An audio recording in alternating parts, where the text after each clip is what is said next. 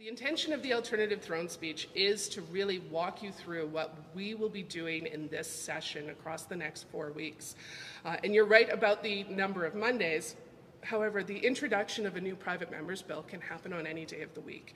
It gives us an opportunity to signal that the bill is coming, to be able to talk about what will be inside of it.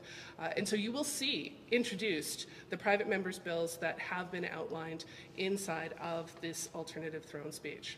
Yes, I've sat down a couple of times with the new government House Leader, and I hope that we are going to be able to have an effective session in the legislature debating things we agree and strongly disagree with.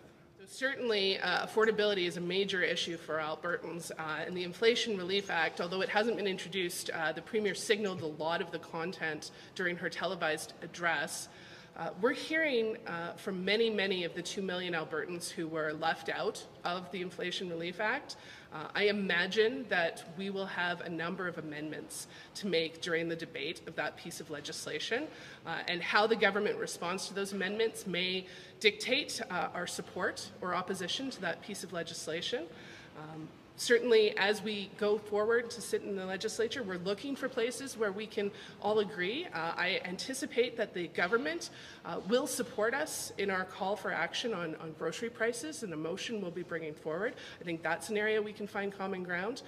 And the support for some of the private members' bills that we'll be bringing forward, including investment certainty. This is something that the UCP government should be looking for as well. Perhaps they will support that private members' bill, support for public health care as well, introduced by our leader, Rachel Notley. So I think there is a lot of opportunity for agreement to be found, and where there is disagreement, we will disagree vigorously.